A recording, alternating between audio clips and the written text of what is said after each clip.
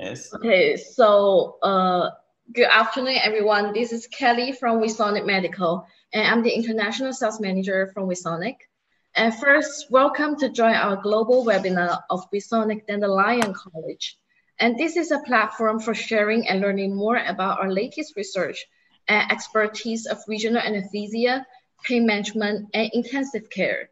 So today is such an honor to invite Dr. Yavuz Gürkan to be our speaker, and Dr. Ismet to be our moderator. Both of them are one of the top experts in the regional anesthesia. So right now, I would like to introduce a bit about Dr. Ismet.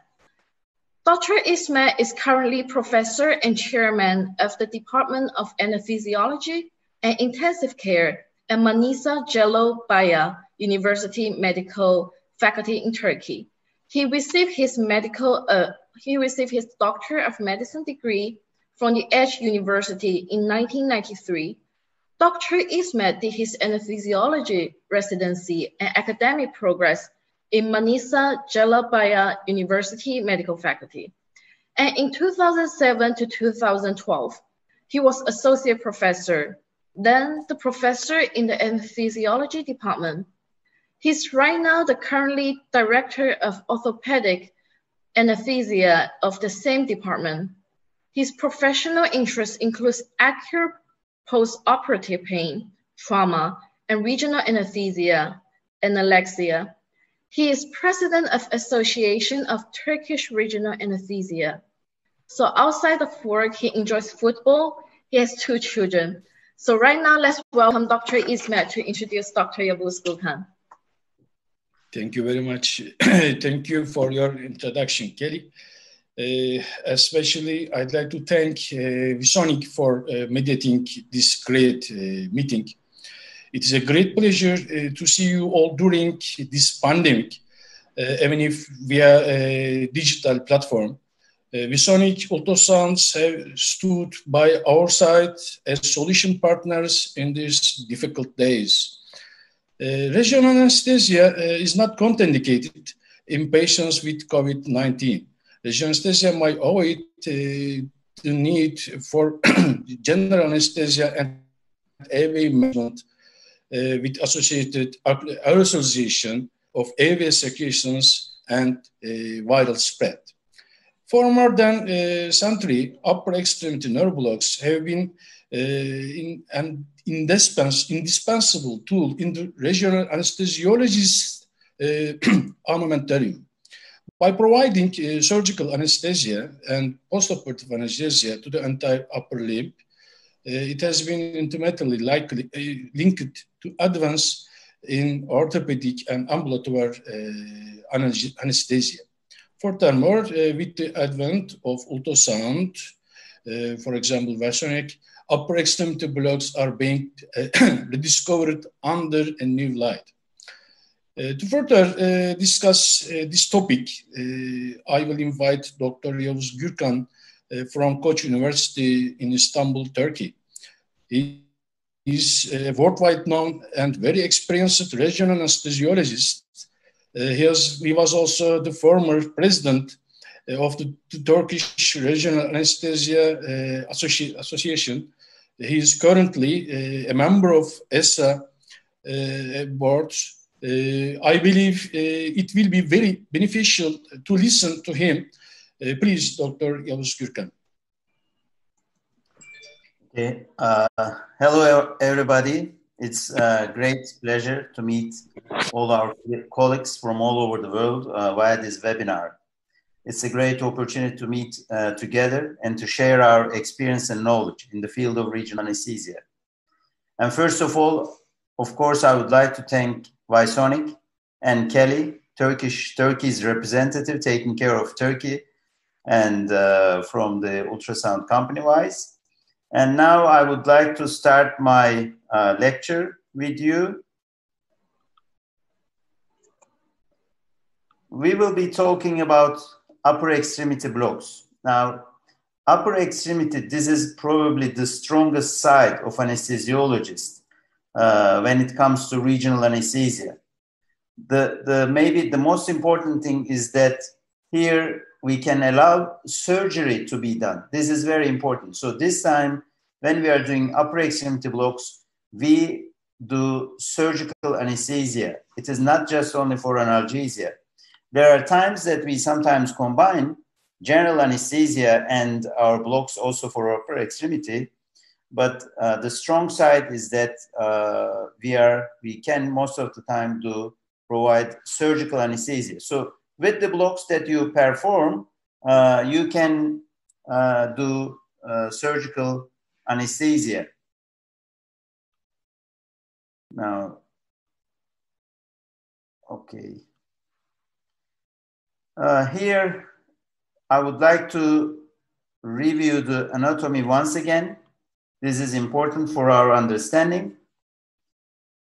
The blocks here in the upper extremity are named according to anatomical location that they are performed.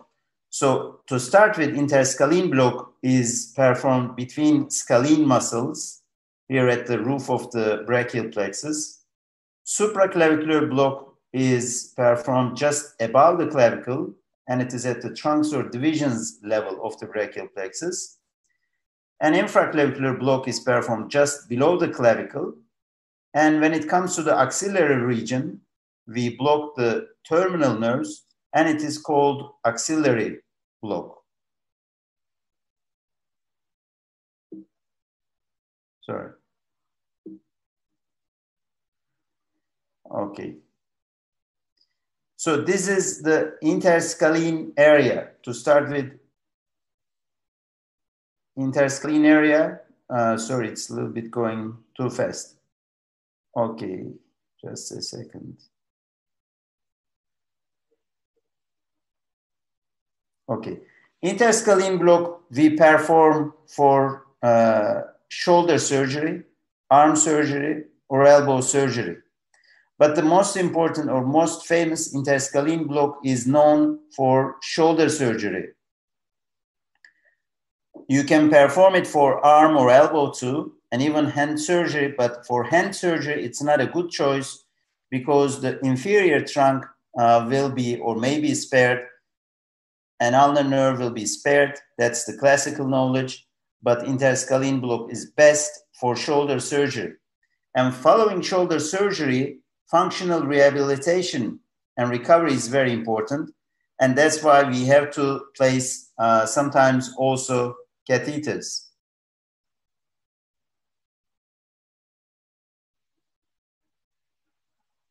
Okay, when we have a look at the history, actually interscalene block is very old. If you look at the literature and the books, it is said Etienne first performed interscalene block. But what is more classical knowledge? What is best known for anesthesiologists is that this technique has been introduced by Alon Vinny in the way we know it today. So interscalene block dates from 1970. There have been different approaches that have been described in the past, but I will not go into detail because it is the ultrasound which has changed interscalene block and the block performance technique dramatically.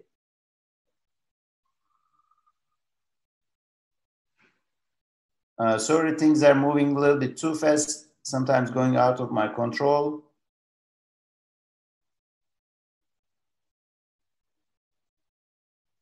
But we will manage it for sure.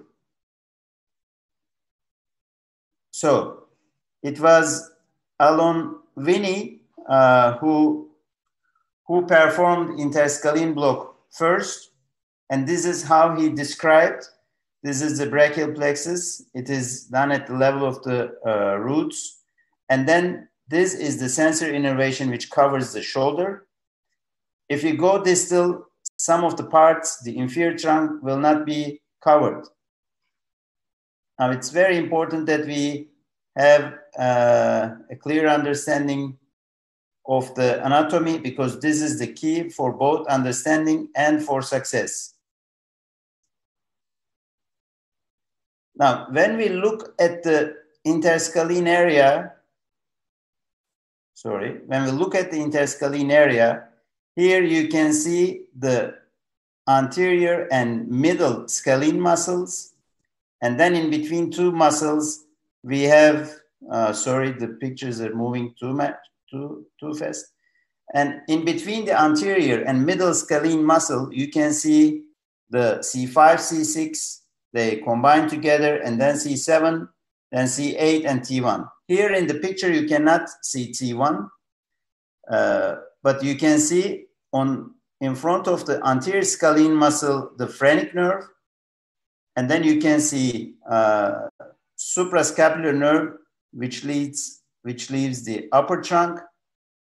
And then you can see that in the anatomy, the subclavian artery is in very close proximity. And below the clavicle, we have the pleura. On the medial side, we have vertebral artery.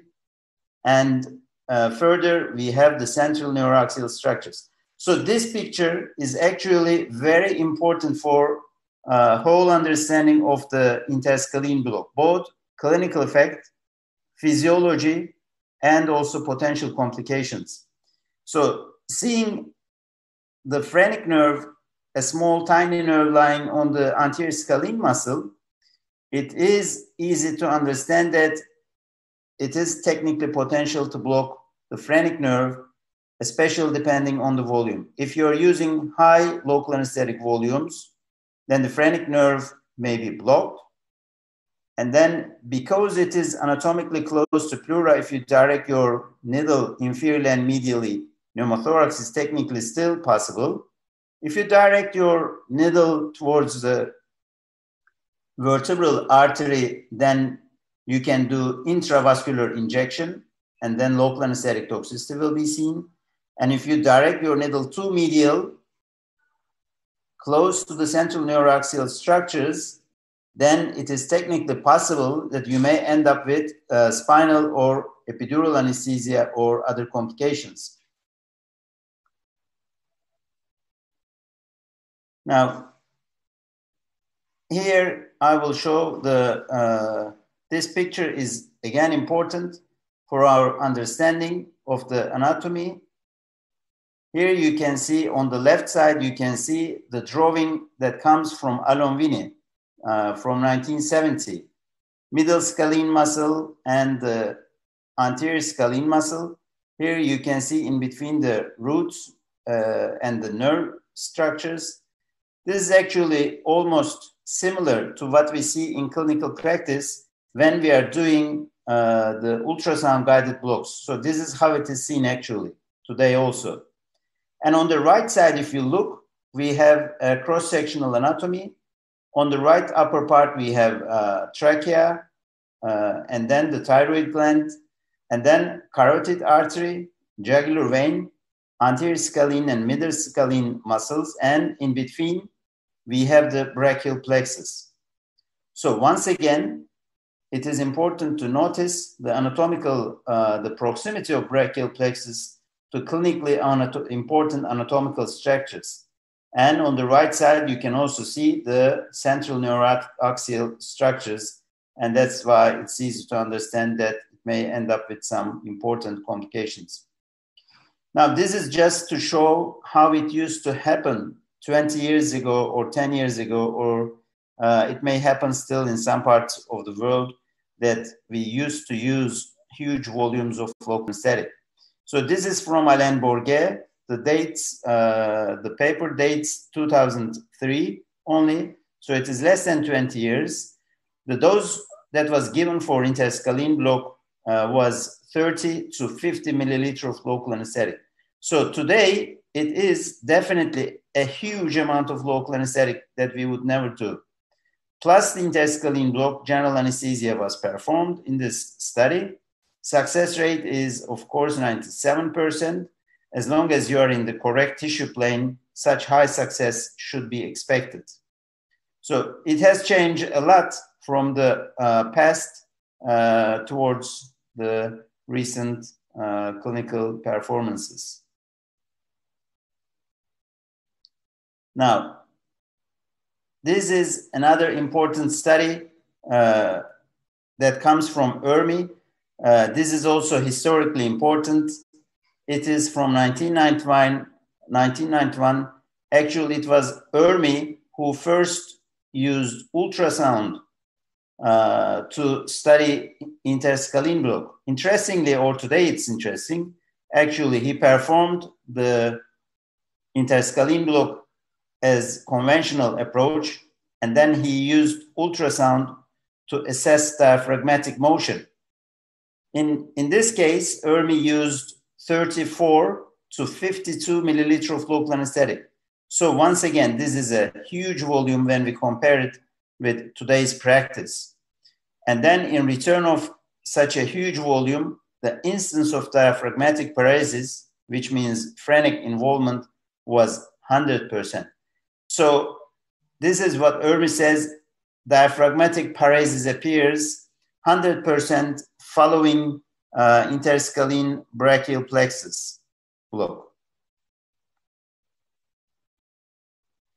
Now this is actually, it comes from social media. Shibata from Japan, a well-known regional anesthesiologist and pain doctor. He had a trauma following a bicycle accident and then fractured the clavicle. And on the left side, you see Dr. Ahmet, his junior fellow, his trainee that's studying regional anesthesia and learning from Shibata. And then Shibata has become his student's patient. And as Dr. Ahmet performed interscalene block, Shibata states that I realized phrenic nerve paralysis immediately occurring during injection and felt the gravity of my arm.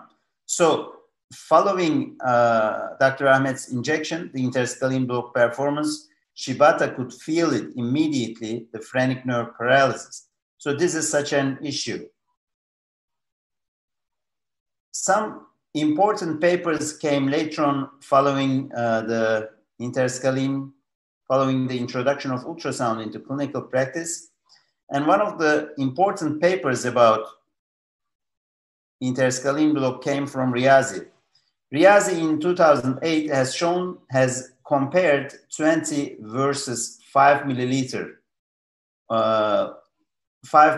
of local anesthetic for interscalene block, and he found that 5 milliliter was almost had the same equal quality of anesthesia versus 20 milliliter.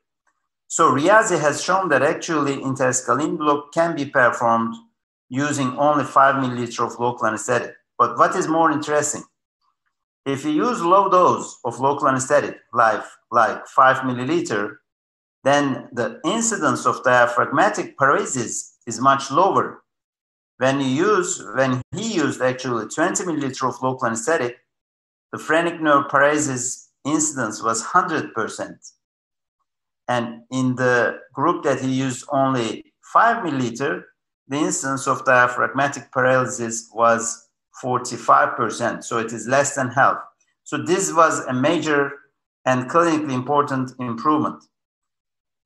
And if you look at some other so-called minor side effects, the patients in the 20 milliliter group had more side effects, or you may call them physiological effects. So Horner syndrome was noticed, hoarseness, respiratory distress, severe respiratory distress in one patient, and one patient had hiccup. So if you use less volume, then the so-called relatively minor side effects incidence is also decreased. Now, this paper has come from Philippe Gautier, Admir Hadzic group, and they studied the minimum effective anesthetic volume of 0.75% ropivacaine in ultrasound-guided interscalene block. And what was their finding?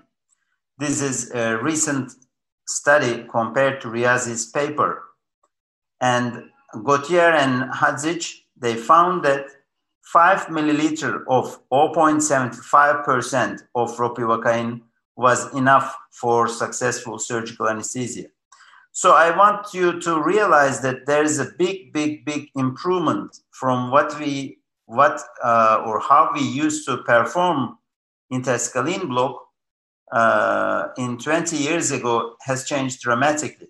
So local anesthetic volumes has decreased from 30 to 50 milliliter, and inevitable diaphragmatic paresis to only 5%, to only 5 milliliter of local anesthetic, and the instance of diaphragmatic paresis decreases. Now, when we talk about interscalene block, if you remember the first anatomical picture, the cadaver picture, and you remember the relevant anatomical structures, it is easy to understand that interscalene block may cause some important side effects or complications too. Now, anatomically, interscalene brachial plexus at interscalene area is close to the sympathetic ganglia. If you look at the picture on the right side, you can see the ganglia. So Horner syndrome may be seen, sympathetic block occur. Recurrent laryngeal nerve and hoarseness may occur in some parts of in some patients. And it is important that you are aware that Horner syndrome and hoarseness is a common finding or a potential conclusion. Then you can reassure your patients that these Horner syndrome and the other side effects are known effects, and then they will disappear as the block also wears off. So these are common side effects, but they are not all. We know that phrenic nerve, we already talked about phrenic nerve paresis. This is clinically important, maybe probably the most important side in clinical practice. Besides, you may have bradycardia and hypotension from basal gyrus reflex. As we told, vascular puncture and local anesthetic systemic toxicity is technically possible because of anatomical proximity of the brachial plexus to vascular structures, and then in conclusion, local anesthetic systemic toxicity. Unfortunately, even more serious neurological injuries may occur. Unfortunately, following interscalene block, total spinal anesthesia, spinal cord injury have been reported. Epidural anesthesia, especially if you're using a huge volume, would be a potential physiological effect. And unfortunately, brachial plexus at the interscalene area is most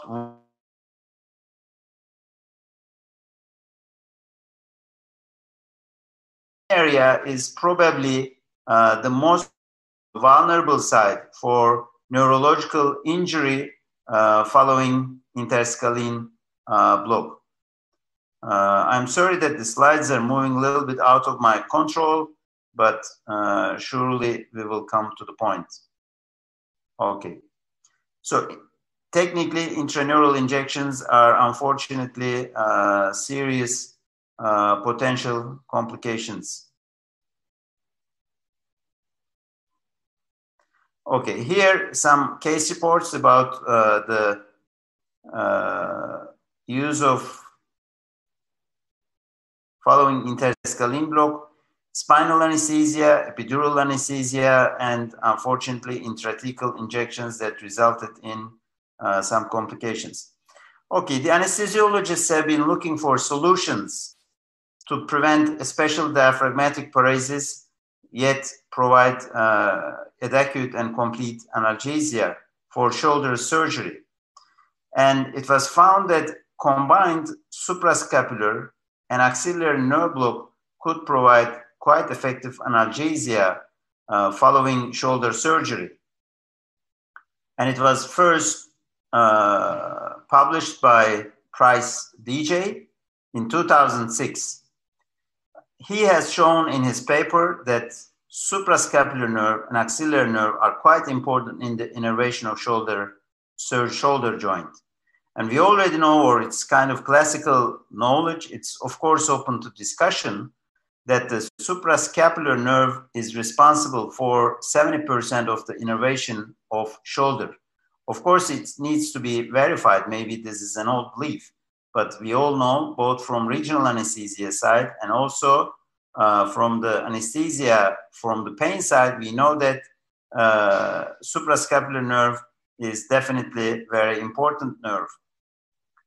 And Price TJ in his paper has shown both the nerve stimulation approach to suprascapular and axillary nerve. And axillary nerve is blocked when it turns around the humerus. So on the bottom of the page, you can see the ultrasound images of suprascapular and axillary nerves.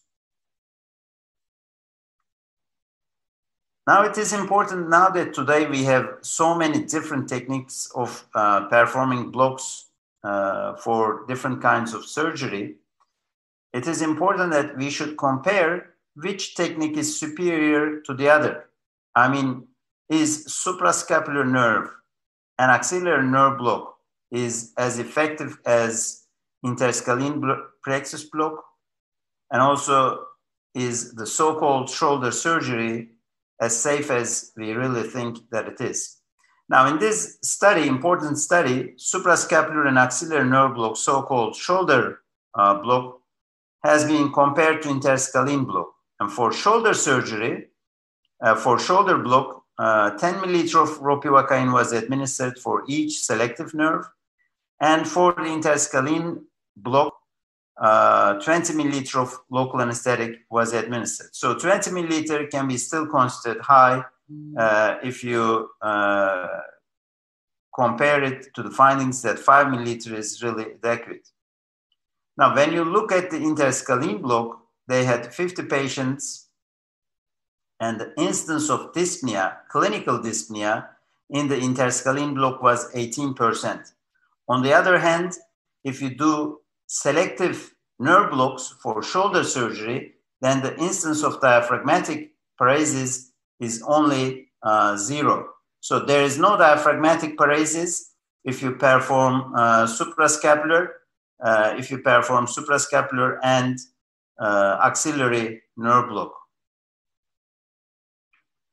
Now, this is a relatively new area which needs that lots of studies should be done. So this is one of the important ones. And then here came more distal and more selective blocks. So there has been a change from times of DJ Price to today's new information that comes from new anatomical studies.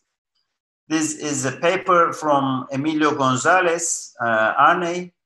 He studied anterior approach for axillary nerve block, which is an interesting paper I strongly recommend you to read and study. Now, in his case, Emilio has administered the local anesthetic in between deltoid muscle and subscapularis muscle. So this is kind of an interfacial block. So he did not directly go into the nerve itself, but instead injected local anesthetic in between two muscle tissue planes, and doing a more so-called little bit more proximal axillary nerve block, he could somehow do a more complete axillary nerve block. So he could actually block more branches of the axillary nerve and in a way more complete selective block. And then this is how he performed the block using ultrasound guidance. He just injected the local anesthetic. On the right side, you can see the deltoid muscle and the subscapularis muscle. So in between two muscles tissue plane, he injected the local anesthetic. He used a linear probe because it's rather superficial. The arm was abducted, and then you can inject 5 or 10 milliliter of local anesthetic, which should be sufficient for complete block of the axillary nerve. But this is not all. After axillary nerve, and not concomitantly, at the same time, there came another study about more anterior approach to suprascapular nerve. There are several nerves about the anterior approach of the suprascapular nerves. I'm sorry for the fast moving of the slides. It's somehow going a little bit out of my control. But here is the study. This one is from Shambi, 2019. Just below the omohyoid muscle, if you look at the right side, you can see the omohyoid muscle. It is easier. Then you can selectively block suprascapular nerve. So if you think of the anatomy, and if you remember the first picture, the first anatomical image that I shared with you from the cadaver, you can see that the suprascapular nerve goes from anterior then to the posterior. And just like any other nerve, if you do the nerve block more proximal, then it is for sure that you will include more branches, small branches of the nerve. Now, this is the anatomical study that came from Shambi. He studied following 5 milliliter of local anesthetic injection. He studied the dye spread, and then he has shown that the superior trunk was blocked in 90%, or actually the dye spread to the superior trunk in 90%. Suprascapular nerve, of course, 90% stained. Middle trunk, 80%, and inferior trunk was dyed with 20%. And a surprise, phrenic nerve, even with anterior selective suprascapular nerve block with 5 milliliter, the phrenic nerve, 20% of the cases, phrenic nerve was mildly stained. We don't know the clinical effect, not yet. But here came, of course, an important study. This is very important study, and this is very recent. Here it was the anterior suprascapular nerve block, supraclavicular nerve block, and interscalene nerve block were compared. This is very important. It is good enough that we are performing clinically effective blocks, but the safety is very important and how it changes the clinical practice. If you block the interscalene block, the vital capacity will be 67% of the preoperative baseline. So in a way, the vital capacity will decrease 33%. If you do a supraclavicular block, vital capacity will be 76% of the preoperative baseline, and it will be 90% if you perform anterior suprascapular nerve. So anterior suprascapular nerve is definitely superior to the interscalene and suprascapular nerves, considering the phrenic nerve involvement. Now here, an important comment has come from Dr. Josharjan from American Hospital in Istanbul. He, just like the previous study, said that anterior suprascapular block may not avoid diaphragmatic paresis. So there are actually quite many small tricks and small improvements that need to be done clinically to provide the safety of our patients,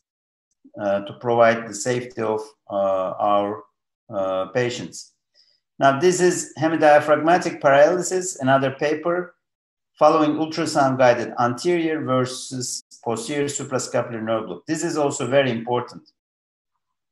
It is very recent, but what is interesting?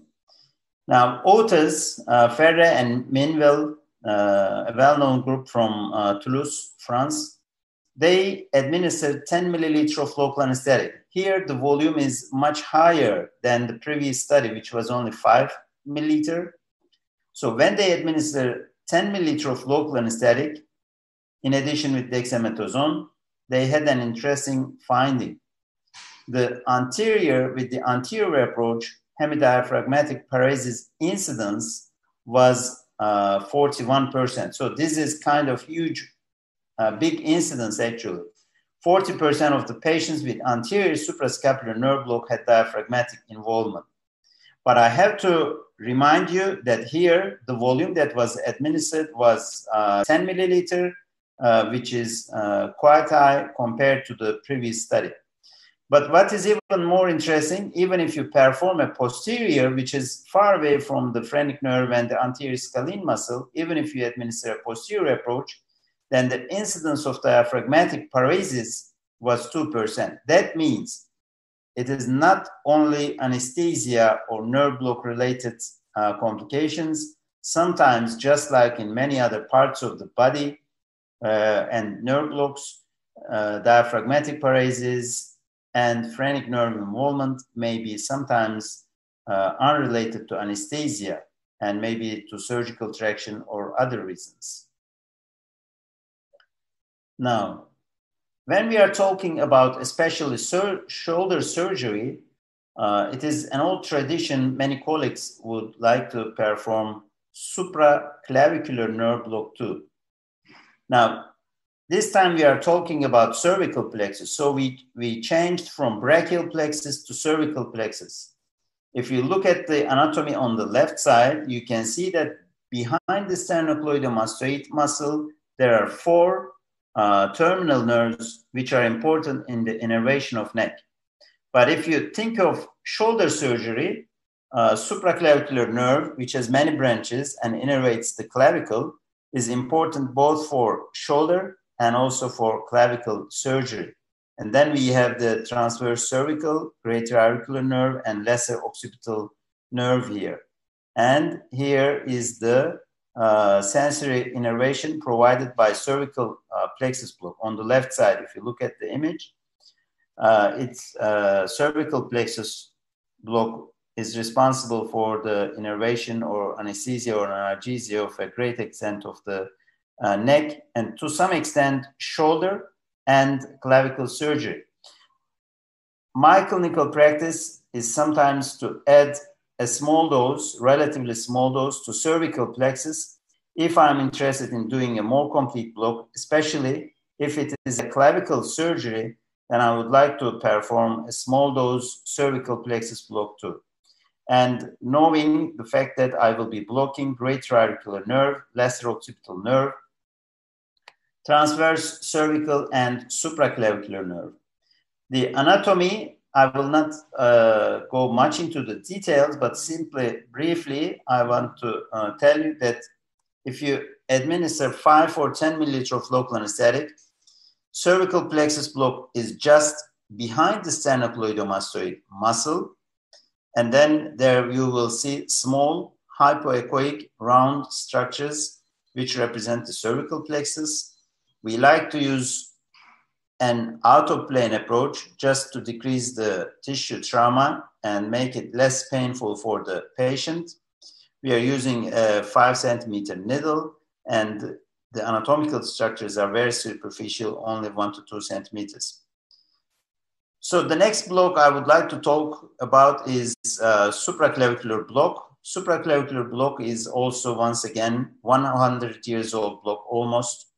Klempkamp from Germany introduced the technique, and they published quite large case series.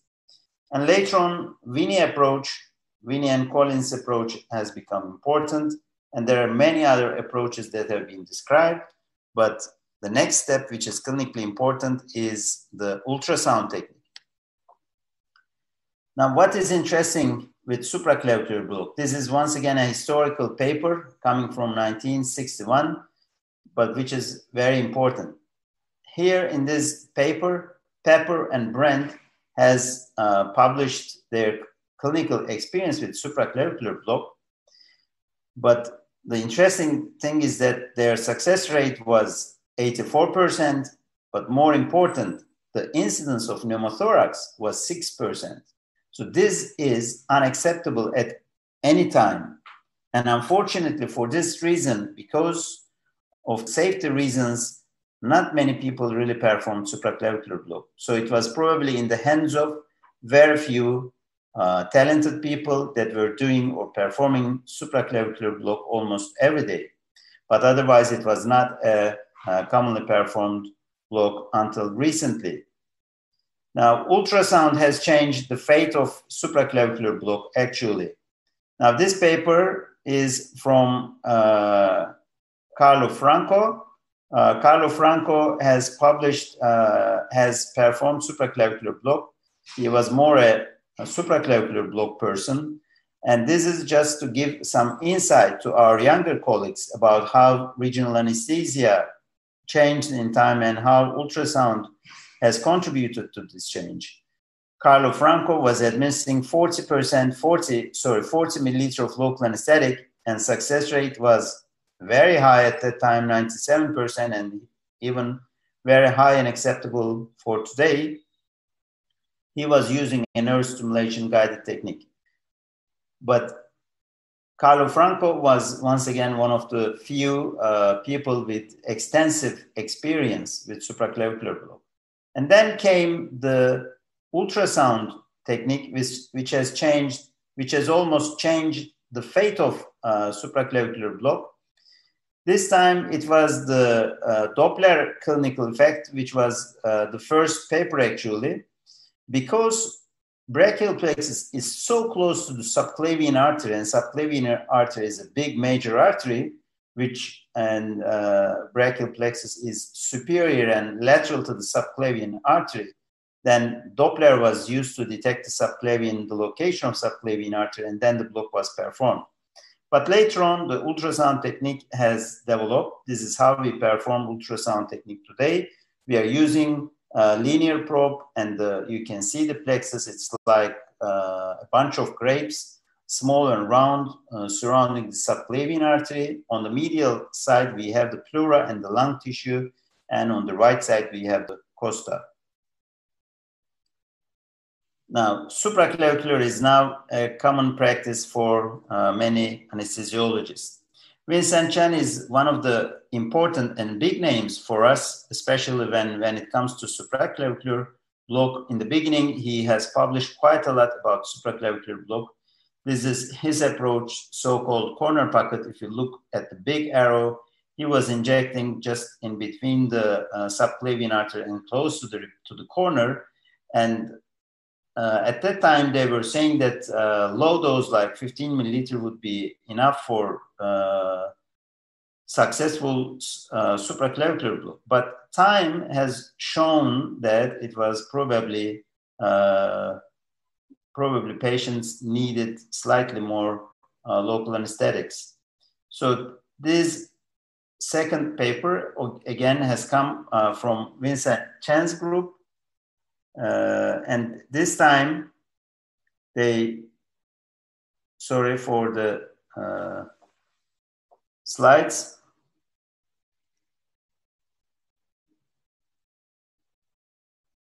Okay. Here, this time, Vincent Chen, in time, we started with 40 milliliter, has changed to 50 milliliter, decreased the dose. It was a trend at those days to decrease the local anesthetic doses more and more. But time has shown us that actually the effective, minimum effective volume of lidocaine for successful ED90 is 30 milliliter. And another paper has shown 33 milliliters. So it is around, you should at least administer 30 milliliter of local anesthetic for success in 90% of our patients. Now, here another paper, this time Hiroaki Murata from Japan. He has shown that there are two important arteries here at the site of the supraclavicular area. These are transverse cervical and dorsal scapular arteries. And when you are performing supraclavicular block, it is wise to tilt the probe, look at different angles, and try to see these two arteries, and it will help you to find the best needle track to avoid vascular puncture. Complications when it comes to supraclavicular block-specific complications are vascular puncture and pneumothorax, and unfortunately also phrenic nerve involvement may be seen from 6% in the history, from 6% incidence of pneumothorax in the history. Now it is 1 in 2,000 patients from Bahati. Now, this is an important paper, once again, for our understanding. This is quantitative analysis of respiratory, motor, and sensory function for supraclavicular block. It dates from 1998. They administered 30 milliliters of local anesthetic. The incidence of hemidiaphragmatic paresis was 50%. When supraclavicular and infraclavicular blocks were compared by Koscheck-Nielsen, the finding that the so-called minor side effects were more common with supra compared to infra, and the incidence of diaphragmatic paralysis was again higher in supra and 0 in infraclavicular block. Now, this is another study comparing infraclavicular block versus supraclavicular block from trans group. Their finding was that supraclavicular block had a quicker onset time compared to infraclavicular. As you know, supra is known, it's an old naming, but it is known as spinal anesthesia of the brachial cord, so it is rather fast. When it comes to infraclavicular block, this time we perform the block just below the clavicle at the level of the cords, and there are 3 cords, as you know, that surround the axillary or subclavian artery. We have lateral, posterior, and medial cords. And when we look at the history, it is rather old. Once again, it was first described by Bazzi in Paris. But the most important, once again here, it was Raj approach in 1973. There have been many other approaches that have been described. Coracoid blocks are important. And lateral sagittal approach is important. That's the technique we are using today that came from Oyvind Plostad in 2004. And relatively new approach is costoclavicular block from Karmakar. This is the Raj approach, actually. Raj has shown that he performed the block just below the clavicle. The arm was abducted. For the first time, he used nerve stimulation. So this is also an improvement, a new step for regional anesthesia at that time. And then Raj has shown that success rate was 95%. This is important, the local anesthetic spread for us. And Raj has clearly described the technique, infraclavicular block. He said that infraclavicular block provides excellent anesthesia of the whole arm up to the shoulder. So infraclavicular block is good for hand surgery, elbow surgery, distal arm surgery, but for shoulder surgery, it's not that acute. And if you look at the local anesthetic spread, the cluster is mainly below the clavicle. Another important approach in the history of infraclavicular is from Oyvind Plostad. He suggested that you can inject the local anesthetic between coracoid process and clavicle. That's the injection side. And here is the needle. At those years, we were performing using nerve stimulation guidance. And Oyvind Plostad is the father of this approach, which is widespread used all over the world. Now, this is important. What does infraclavicular block do? This is from Zbigniew Kościak-Nielsen. Kościak-Nielsen has clearly shown that infraclavicular block will block the whole arm up to the shoulder. Axillary nerve is blocked in 67% of the patients.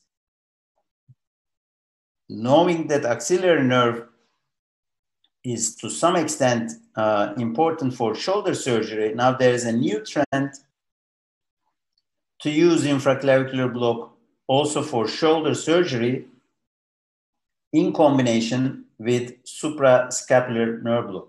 So time is changing, life is changing, and every day some new information comes regarding the blocks and the techniques. Now, this is important study from Axel Sauter. He clearly showed the distribution of 3 cords that surround the artery. Lateral cord is most superficial, posterior cord is posterior to the artery, and medial cord. All these 3 cords can be at different locations regarding the artery, but more important, if you inject your local anesthetic in a clockwise around 8 o'clock, then it will cover most of the cords and it will end up with successful anesthesia. For the infraclavicular block, we use in my clinical practice mainly linear props, in-plane approach, and for adult patients, 8 centimeter needle. This is the ultrasound image. You can see the pectoralis muscles, major and minor, and then axillary artery. Cords are seen as hyperechoic structures. Axillary vein is caudal. And this is the ideal local anesthetic spread. So local anesthetic should surround the artery in a U shape so that all the cords are blocked. If you have a patient with high body mass index, then you should use a convex probe or microconvex probe, a probe that shows deeper structures. And you can see here the artery is hypoechoic ground, and you can see the nerves, if you follow the arrow, as hyperechoic structures surrounding the artery. Now, what is the minimum effective volume for infraclavicular block? If you use ropivacaine 7.5 milligram per milliliter, it was found to be 31 milliliter. In my clinical practice, I've been using 30 milliliter of local anesthetic routinely for adult patients. But if you think from time to time that you have done a perfect block, you can even use lower doses. That's also technically possible.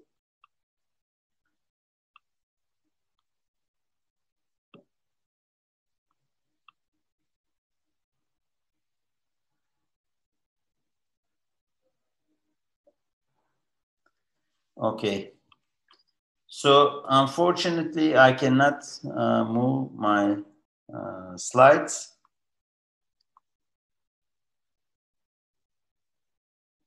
May I have the next slide?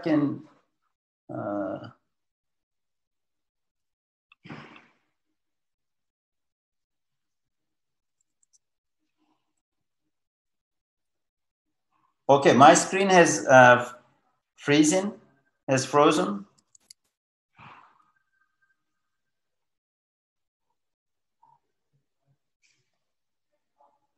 Unfortunately.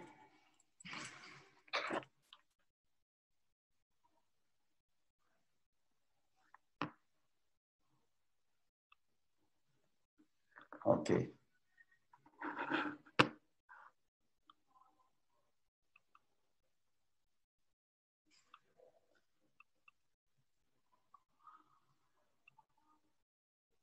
Okay, I will restart my PowerPoint. I hope that, yeah, it comes okay in a minute. And then we have talked already about the infraclavicular block. So we have covered actually the proximal side of the brachial plexus supraclavicular block. And now it is time to go more distal.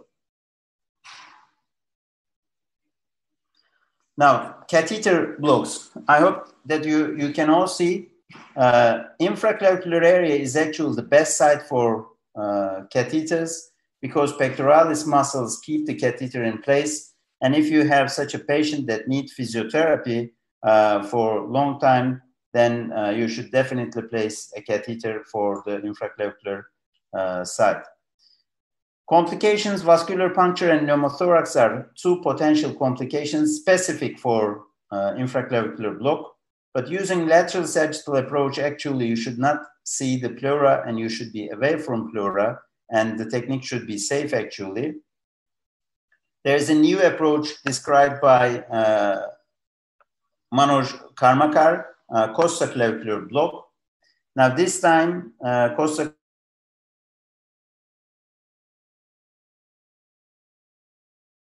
clavicle, and then here you see the anatomical dissection, the artery and surrounding cords. And this histological picture is showing clearly the artery and 3 cords. This is how it is performed. The patient arm is abducted, and this is the setting for ergonomic block. This is how the block is performed. Manoj is using linear probe and then an in-plane approach. Now, what is special for this costoclavicular approach actually? It is important that the costoclavicular block is safe regarding the hemodiaphragmatic paresis if you compare it to supraclavicular block. So one patient in the costoclavicular group had hemidiaphragmatic paresis, and 9 patients in the supraclavicular block. And this is an important study. Now that we have different approaches to infraclavicular block, which is the best? This study compared costoclavicular with lateral sagittal approach, and the finding was that costoclavicular block is a little faster. Axilla, this is an important area for us, not for only brachial plexus and upper extremity, but for thoracic analgesia, for breast analgesia, and so on. But today our topic is only axillary block, the brachial upper extremity blocks. Axillary block is still the most commonly performed block in the whole world because it's technically simple. It is superficial.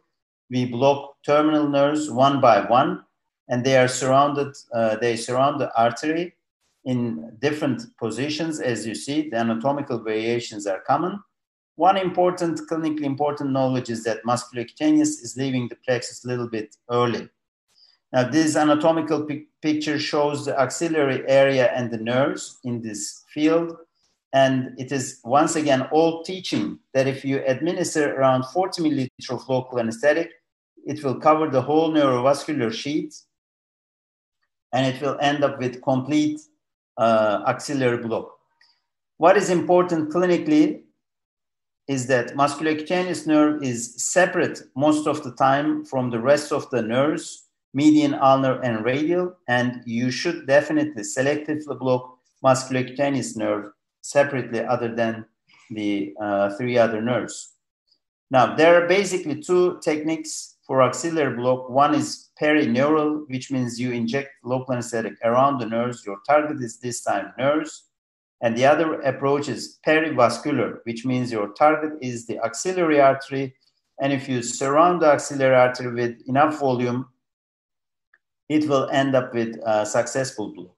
But still, you should selectively block the musculocutaneous nerve.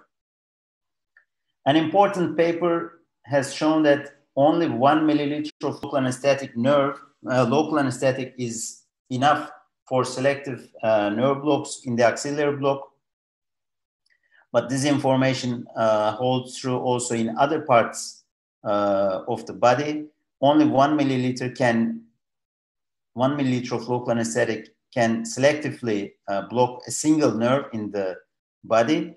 So what should be the ideal or adequate local anesthetic volume for axillary block? Now, this is once again an old paper from 1999 from Kostjak Nielsen, who is one of my great mentors. He studied low-dose selective or targeted injections of the terminal nerves during axillary block. He injected 5 milliliter of local anesthetics for each nerve, in total 20 milliliter.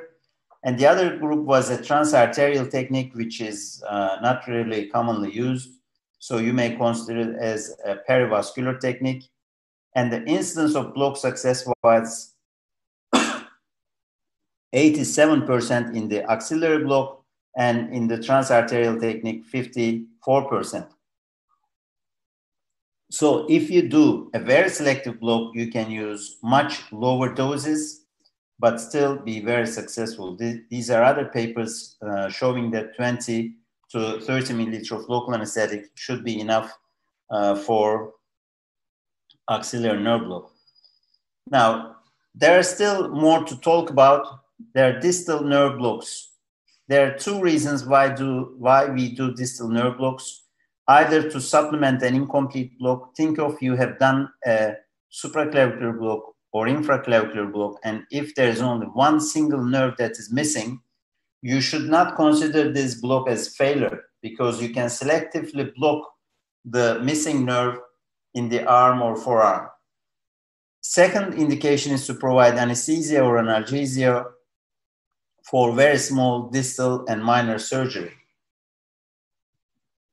Musculocutaneous nerve, as we said, leaves the axilla early. It goes around the coracobrachialis muscle, and it has a typical image on the ultrasound guidance. This is the sensory area that musculocutaneous nerve is responsible. You can block it at the axillary area or mid-humeral level. Here, this is the musculocutaneous nerve. So you can see that it is far away from artery. It's not just next to it. And the median, ulnar, and radial nerves, on the other hand, surround the artery. One clinically important reminder is that axillary artery and nerves are also joined with the veins. So when you are doing axillary block, you should definitely search the anatomy, scan the anatomy also for axillary vein, not only artery, nerves, and also the musculocutaneous nerve. Because if you apply pressure in the axillary area, because all these vascular structures and special veins are superficial, they will be compressed and you may miss them and inadvertently do an intravascular injection. Radial nerve can be blocked at several sites. It's one of the major important big nerves for the forearm. It is responsible for the motor and sensory innervation and mainly the extensors. This is where I like to do the block actually at the antecubital fossa. Here you can see the radial nerve. On the medial side, we have the antebrachial artery and the median nerve, and radial nerve is on the other side. Now, this is blocking the radial nerve around the humerus. Here you can see the radial nerve and brachial artery. It's a small nerve here this time at the mid-humeral level, but you can trace the nerve, follow the nerve, and do the block just as you like. Now, for me, in my clinical practice, I like to do the block at the antecubital fossa. Here, how it looks, the radial nerve, it is something like with two eyes. It has typical image. It is easy to locate, and it is easy to do a successful block using only low doses. When it comes to median nerve is very easy to locate, starting from either antecubital fossa or from axilla or at distal sites. In the distal forearm, it's in the middle of the arm. But in my clinical practice, I like to do the block or start scanning from just medial to the antebrachial artery, because then it is technically very easy. Brachial artery is big, pulsatile, and easy to locate using ultrasound guidance. And then you can do the block just anywhere. So here is radial nerve at the antecubital fossa. Medial nerve is on the medial side of the brachial artery. And we have also the ulnar nerve at the olecranon fossa. Ulnar nerve and ulnar artery trace together at the wrist level. This is an easy site to locate the nerve. You can do the block just anywhere except olecranon fossa because it's a narrow space. And then here, this is after the block performance. Now, just like the brachial plexus, the major sites, you can place catheters not also to brachial plexus itself, but also close to the isolated nerves. So this is just one of the papers showing selective ulnar nerve catheterization, but it's also possible for other nerves too. So you can do axillary block, or you can do distal, more selective blocks, depending on the site of surgery. If you're talking about second finger, then radial and median nerve blocks should be sufficient. But in clinical practice, something important is that the surgeon will ask you, will use a tourniquet, and then he will be afraid of tourniquet pain. That's why in clinical practice, surgeons are most of the time are asking for major plexus blocks instead of very selective and distal blocks.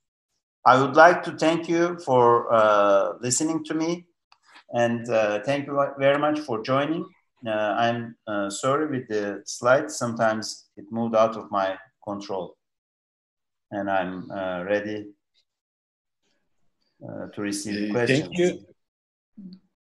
Thank you so much for your outstanding presentation, Yavuz. There are many questions we would like to ask you. Let me share them with you. First, a participant asked for what is your choice of nerve block for hand surgery? Now, for hand surgery, Dr. Ismet, my choice is infraclavicular block. And the reason why I like to do the infraclavicular block is that it definitely provides more complete anesthesia compared to the axillary nerve block. It is technically easy. It's only single injection. And then it is the best site for brachial plexus catheters. And then the block success rate is highly reliable.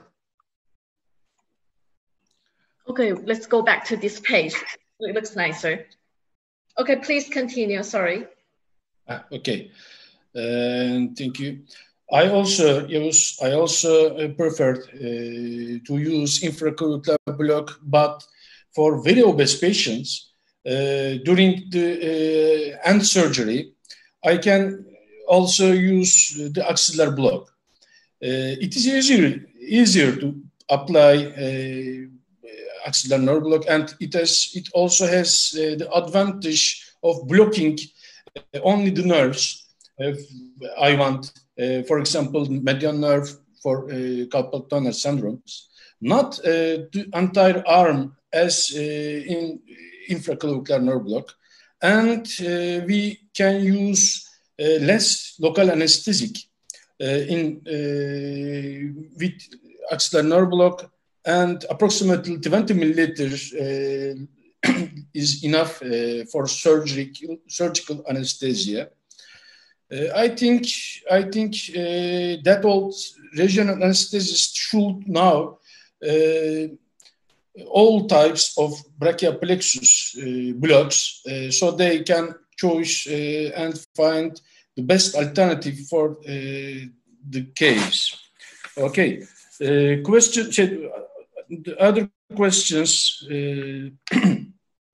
Do you let surgery be done under scan block, or do you combine general anesthesia and nerve block? Now, this actually many anesthesiologists, especially young colleagues, are interested in doing the surgery with regional anesthesia and nerve blocks alone. But the point is that when we are talking about shoulder surgery, unfortunately, patient position, duration of surgery, and so on, there are lots of different things. The face is covered, and especially cold fluids are administered. It's long duration. It's not very comfortable for the patient to stand still for a long time in that position. In my clinical practice, I like the surgery to be done under general anesthesia, but before I put the patients asleep, I do an ultrasound-guided interscalene block. But may I also ask you, Ismet, because I know that you're also taking care of many shoulder surgeries, what's your choice? I know that you are more for regional anesthesia alone. Okay. Shoulder surgery is actually a challenge for us regional anesthesiologists and orthopedic anesthesiologists. Patients are in a big chair and are covered, and surgeon usually have duped in choosing the surgical methods. So I add the cervical plexus block to the brachial plexus block, and often at the suprascapular nerve block, I don't need to use general anesthesia only. Okay, similar questions. Do you perform interscalene block under general anesthesia or awake? I almost always perform nerve blocks awake. And the reason is awake, when the patient is awake, you have certainly one more monitor. That means the patient, if you somehow do intraneural injection, the patient will complain of pain, and then you can be aware that you are doing something wrong. So when you perform the block in an awake patient, you have one more neurological monitor. That's why in adult patients, I definitely do my blocks before surgery, always before surgery, and awake, but under, of course, appropriate sedation. If it's very painful, you may give some little fentanyl or midazolam whatsoever. But I perform the blocks awake before surgery, and then I put the patient asleep if it is necessary. Okay. Do you think anterior suprascapular nerve block will replace interscalum blocks? Okay, this is a challenging question. I mean, this is what needs to be studied, of course, and we are also studying anterior approach to suprascapular nerve block. It definitely provides some degree of analgesia. It is very selective, fine, refined technique, that's for sure. But the point is that if you are doing anterior suprascapular nerve block with high volumes, like 10 milliliter, if you ask me, is high. If you are doing selective anterior suprascapular nerve block, then it will resemble more like interscalene block, or it will resemble like low dose supraclavicular block. So it is very important how you perform the anterior suprascapular nerve. But in time, of course, we are still looking for a better block, a safer block for shoulder surgery, because as we talked about, supraclavicular block has many, unfortunately, physiological effects, so-called, and besides complications. That's why we are in search of a better technique. Anterior suprascapular nerve block may be an alternative, and time will show. Yes, shoulder block. Do you know shoulder block? Shoulder block and shoulder block is suprascapular block and axillary nerve block. Yes. I have a shoulder block experience for surgical anesthesia. However, I think it is appropriate in very limited case. As I said, shoulder surgery is challenged. Yavuz, another question. Do you often place catheters or do single shot blocks? It depends on surgery. If it is shoulder surgery, in my clinical practice and in my institution at Koç University, we are almost always placing interscalene catheters, because postoperative rehabilitation is another important part for the anesthesia management. It's not good enough that you give high quality anesthesia and pain relief during the intraoperative and early postoperative period, but you should cover the early few days at least for postoperative physiotherapy. So for interscalene block, yes, I do place catheters. And for the rest, if the patient is going to need physiotherapy, I like to do an infraclavicular catheter. So if it is shoulder surgery, interscalene catheter. If it is hand surgery or elbow surgery or wrist surgery, whatever, then it is an infraclavicular catheter. But for hand surgery, catheters are not my routine. My routine is more single shot blocks, but catheters in selected patients. But for shoulder surgery, my routine practice is placing a catheter.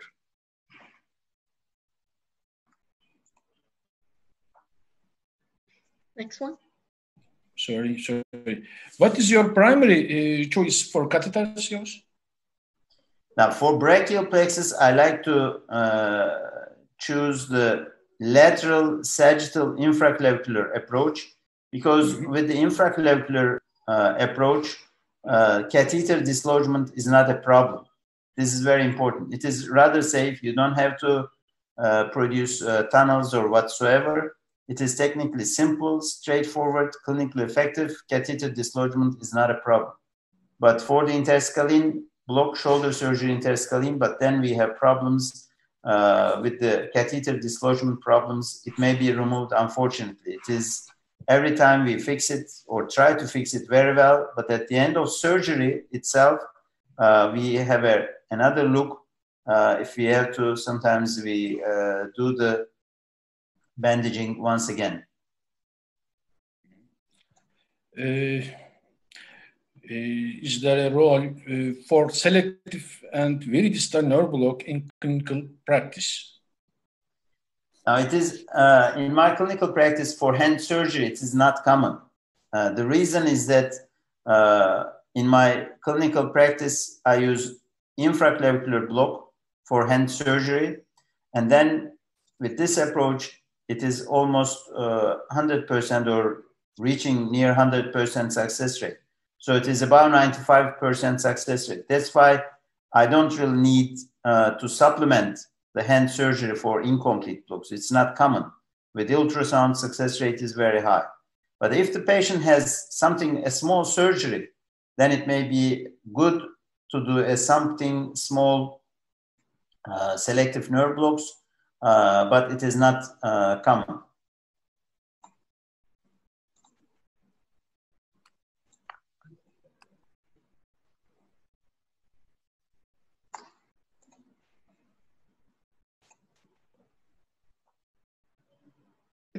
Dr. Ismet, I don't... Okay. Another question from Surish Chand. If you meet a child between 6 and 12 years old, how much does drug are safer during surgery? In pediatric patients? Okay, in pediatric patients, my dose would be 0.5 milliliter per kilogram. But because it's a child, the patient will be receiving also general anesthesia. So that means a block plus general anesthesia. In this case, you don't have to give full dose local anesthetic, but instead you can give 0.25% bupivacaine. So my dose would be 0.5 milliliter per kilogram, and the local anesthetic concentration would be 0.25 bupivacaine. So you half dilute it. But of course, you should calculate these doses according to ideal body weight. In these days, unfortunately, like just adults, children also may have obesity. And if you don't think about the ideal body mass, you may give a huge amount of local anesthetic, which would be clinically wrong. Okay. There are very good questions. What the combination of peripheral nerve block, which recommended as anesthesia for clavicular subfracture surgery? For clavicle surgery, you may combine interscalene block, low-dose interscalene, plus low-dose cervical plexus. If you ask me, I would do 5 milliliter of local anesthetic for interscalene, and then 5 milliliter of local anesthetic for the cervical plexus, because supraclavicular nerve comes from the cervical plexus. But talking about clavicle surgery, you know, there are many different other techniques. Simply injecting the local anesthetic around the fracture using ultrasound guidance is another approach that seems to be successful. Maybe we can add clavicular-pectoral fascia plane block for clavicular fracture surgery. Okay. Sure. Another questions from Samara Jaya. Where is the safest of the needle tip position for ultrasound-guided interscalene nerve block? Okay, this is important. Thank you for the question. When we are doing interscalene block, I mean, people are asking where we should inject. It is more important that you are in the correct tissue plane. Okay, this is important. You don't have to selectively look or find nerves. If you are in the tissue plane, in between anterior and middle scalene muscle, in between the fascia, it is good enough that you inject at some certain location. 5 milliliter or 10 milliliter of local anesthetic would be sufficient. And then you don't have to really go in between the nerves, or every time you redirect your needle, then you take another risk for potential neurological injuries. So for interscalene block, please do not redirect your needles all the time. It is good enough that you are in the correct tissue plane. And because it's a narrow area, low-dose local anesthetic volume will definitely work. Okay, Yavuz, thank you very much. We still have questions, but I have to look out because we run out of time. Unfortunately, I have to end up session. I'd like to thank you, Ulrich, again for your contributions and participations. Dear Dr. Gürkan, is there anything you would like to add?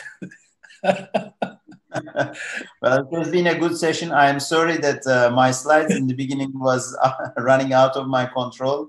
It has been a technical problem with sharing slides from Istanbul to the rest of the whole world. Sometimes some mishaps occur, unfortunately. But after all, we all had the opportunity to meet together and talk to each other and ask questions. I would like to thank you, Chairman, Dr. Ismet. Thank you very much for your valuable contribution. It has been great to meet you once again. And I would like to thank, of course, Visonic Company and Miss Kelly personally for chairing this session. Thank you very much. Okay, so let's say thank you to Dr. Yavuz and Dr. Ismet, because I could tell you guys are already very tired. Thank you so much for making time to join our webinar. And thank for all the audience who stay with us tonight. So for more information about our company, because we will have regular webinar every week. So please check on our Visonic Facebook website, public account, and LinkedIn. So thank you and see you next week. And goodbye, Dr. Yavuz and Dr. Ismet. We can talk about the webinar later. And thank you so much. See you. Bye-bye. Thank you. Bye-bye.